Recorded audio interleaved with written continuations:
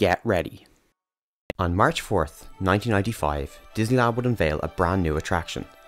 This intense dark ride would become a staple in the park's lineup and would eventually become a Disney classic.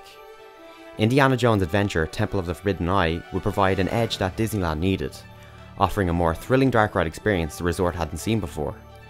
Equipped with custom manufactured ride vehicles, deep storytelling, an interactive queue line, and amazing special effects, this ride would be a smash hit for all theme park fanatics. In today's video, we take a look at the many reasons as to why this ride is so good.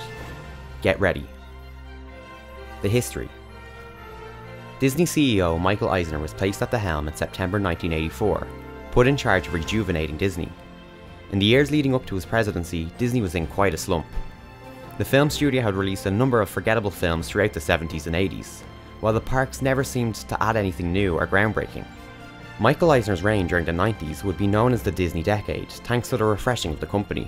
Great box office and critical success came from many of the films during this era, which is commonly referred to as Disney's Renaissance period.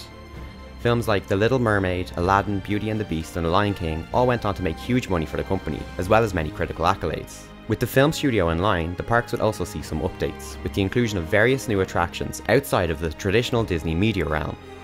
Eisner was a fan of Walt's mantra that Disneyland would never be completed, and Eisner was very much open to the idea that the parks needed to be rebranded to fit a more modern and edgy marketplace, as well as aiming it towards teens.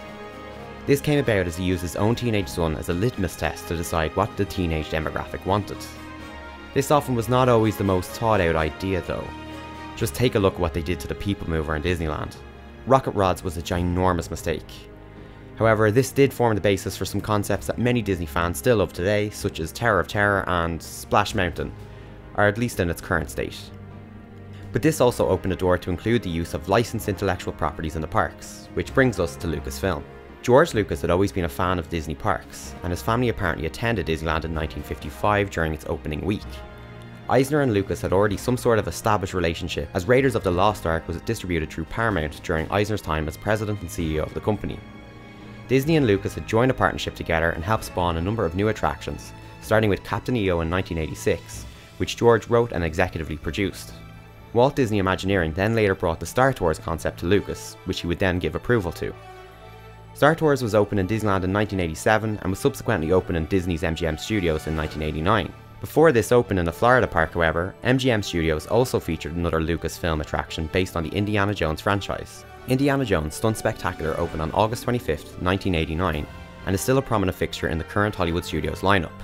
This would pave the way for the attraction we all know and love today, Indiana Jones' Adventure, Temple of the Forbidden Eye. The story. If you've seen some of our other videos in this series, it'll be no surprise that we love a good story. Storytelling is the foundation for all theme parks. It's through the vision, design, features and attractions found in a theme park that help solidify guests in a different world.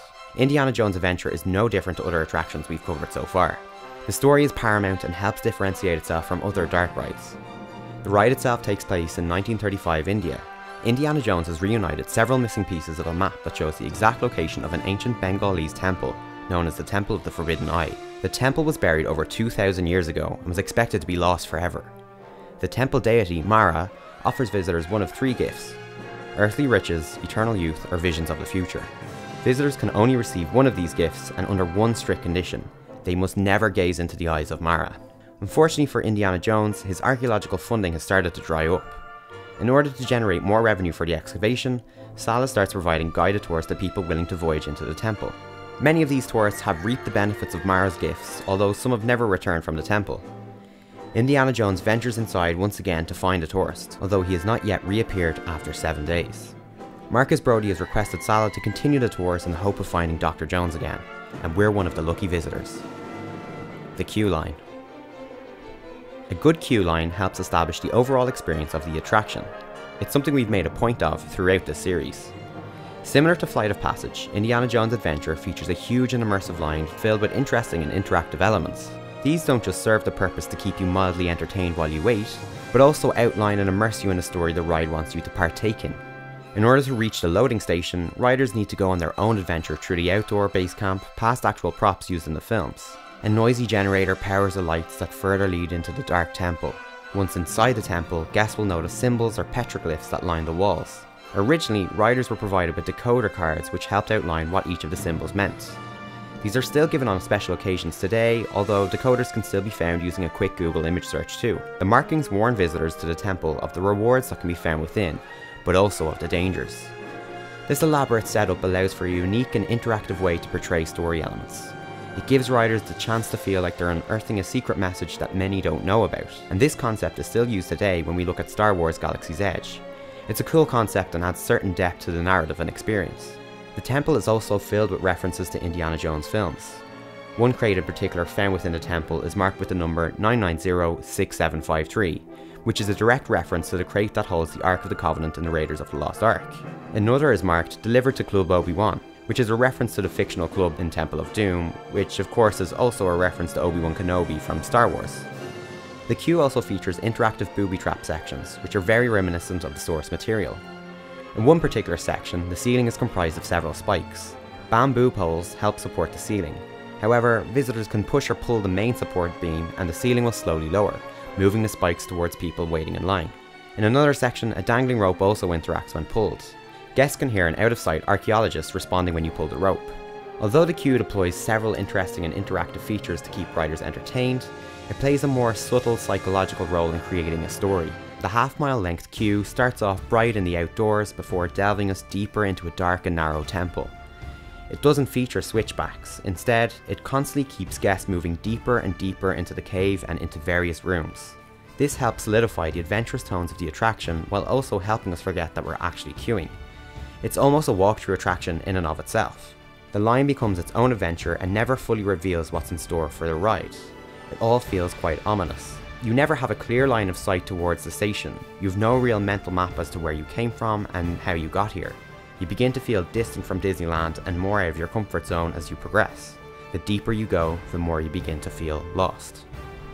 The vehicle. During the production of the ride, several different concepts were conceived. Some of these ideas consisted of a walkthrough attraction as well as a high-speed minecart coaster. There were also early plans to incorporate the Jungle Cruise as a part of the attraction. The Jungle Cruise would have acted somewhat as a shuttle to bring guests over to the attraction loading area in order to avoid long queues. The development of the ride would be led by Imagineer and Disney legend Tony Baxter. Baxter had previously led projects such as Big Thunder Mountain, Splash Mountain, the original Journey into Imagination, as well as the whole of Disneyland Paris. It was in good hands to say the least. The concept definitively settled on a dark ride attraction, bringing riders to the aid of the lost Dr. Jones. Indiana Jones Adventure used a first-of-its-kind attraction car known as an Enhanced Motion Vehicle or EMV, which was designed specifically for this attraction. The body of the car is attached to the chassis by 3 hydraulic rams. This allows the shell of the car to move independently of the slot track below.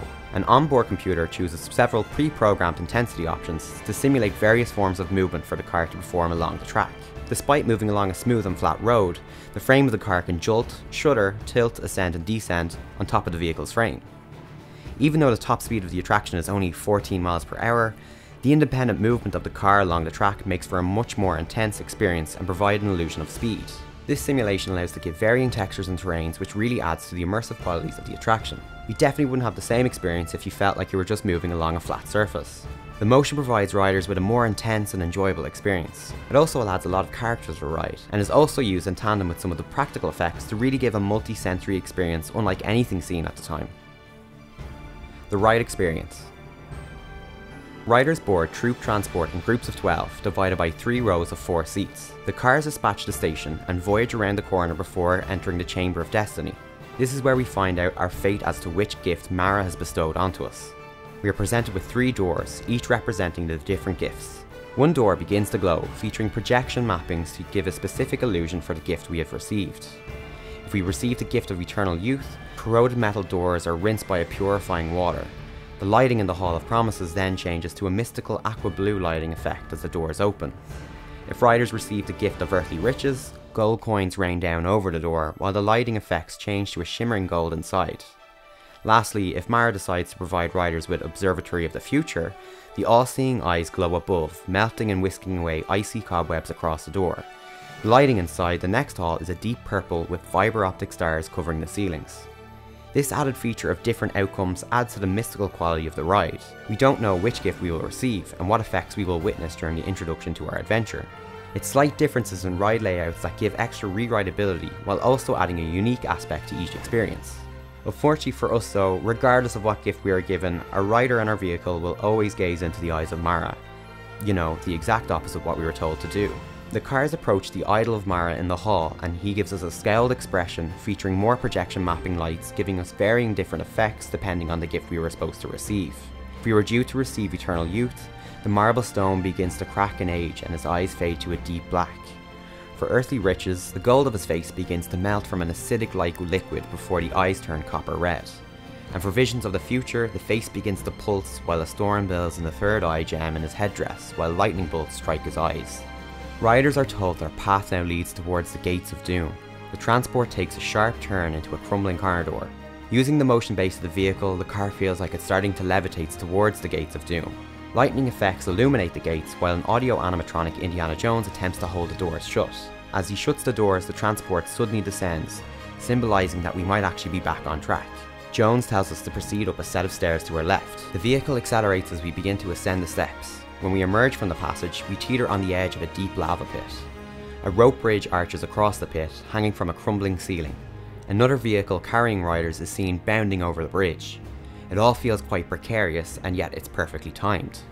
This is the first time we see other riders during our journey, and hints towards the adventure we are yet to go on. This is a nice setup that adds to the anticipation of the ride. On the far wall of the temple is a 45-foot tall stone face of Mara. Green beams project from his eyes, causing flames to erupt within certain parts of the cavern. The vehicle takes another turn left, entering catacombs that are lined with skeletal remains which jump out towards the car. This catacomb also has false pathways, portraying that there are several routes in the temple. This gives the illusion and false sense of perception that the temple is much bigger than it actually is. We potentially could be following the wrong path, further getting lost. These additions are almost subconsciously picked up by riders. It's not something you actively notice, but the effect on your understanding of where you are and where you're going adds to the perilous feeling of the ride. The vehicle takes another left into a pitch black passageway. Our headlights flicker before eventually revealing thousands of beetles are crawling the walls. The beetles hiss as blasts of air are directed towards the vehicle. This is a physical sensation you can feel and is definitely quite jarring on your first ride. For many, this can cause quite a moment of panic. Again, this ride showcases another special effect that works perfectly in this scenario. When in the dark, you don't know what's around you. This keeps you guessing as to what else is in store. We accelerate out of the passageway back into the light, where we are now back in the main temple room. We begin to venture over the rope bridge that we originally saw as we entered the room. The motion simulation of the vehicle makes us feel like we may just fall through the bridge into the lava at any second. We stall as another transport vehicle comes towards us. It turns away just before reaching the bridge. Again, this is another timed execution based on the ride design, further hinting as to what is to come for us. We accelerate as the vehicle jostles over the remainder of the bridge. The eyes of the stone Mara shoot more beams in an attempt to destroy the bridge, but we just make it across before turning right. Hundreds of snakes cover the walls of the next room, and a huge audio animatronic cobra appears to the right of the vehicle, striking at the riders. For anyone with a big fear of snakes, good luck. As we leave, we head towards the rope bridge, but we're stopped as another vehicle is attempting to cross it. We take another sharp turn, this time to the right, travelling behind the stone of Mara. The next room is filled with 1,995 skulls, based on the year the ride opened, while the ghost of Mara appears from above the vehicle. We make our way down towards another rope bridge below the one we originally crossed. Bursts of fire illuminate across the lava pit as we accelerate into the dark cavern.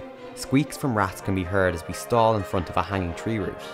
Rats can be seen crawling across it. The vehicle bursts into another acceleration, going through the roots of the tree. We enter another dimly lit tunnel with paintings of skeleton warriors on either side. Blasts of air hit riders as if they are darts flying past our heads, and audio cues can be heard playing the sound of the effect of the arrows hitting the vehicle. This feels like a real-life, booby-trapped room that you only really get to see in films and video games. It's a very cool effect that feels quite real. The vehicle enters another dark room for the finale of the attraction. Indiana Jones appears hanging on a rope from above the vehicle. He requests that we turn on our headlights so we can climb aboard. As the lights turn on, it illuminates a massive rolling boulder making its way directly towards us. The vehicle backs up as to try and get away, but at the last second accelerates as if the floor has given way and we dive down into a chamber below. A resounding shudder can be felt as if the boulder has just crashed into the wall. This particular scene uses huge practical effects that gives the impression that you might be crushed.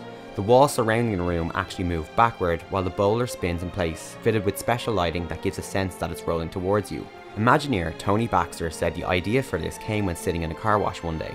When your fixed point of observation moves when you don't expect it to, it gives an illusion that you're actually moving. Based on previous points of reference, our brain has a hard time imagining that the walls are moving, as this shouldn't happen.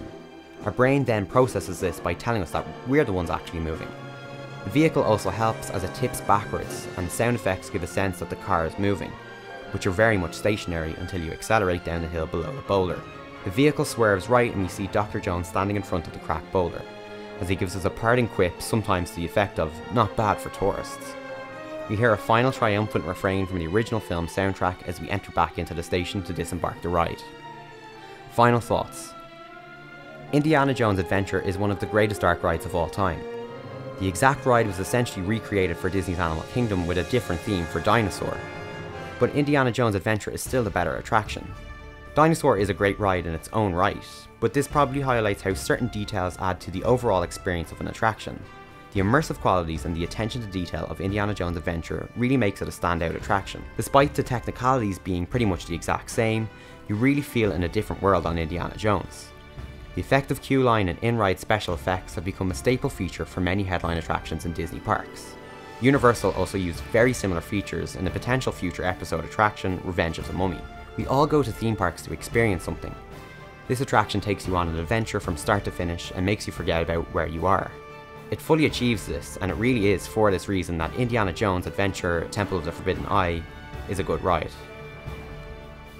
Thanks for checking out this video. If you enjoyed it, make sure to check out some of the other videos in this series. We also have episodes on Flight of Passage in Animal Kingdom and Crush's Coaster in Walt Disney Studios Park in Disneyland Paris. We also have loads of other videos featuring tips, tricks and hidden gems from theme parks across the globe. So make sure to give us a subscribe, because we put out videos every week. You can also check out our website and social media pages for more theme park articles, lists and quizzes. We'll leave links in the description below. And now you're ready.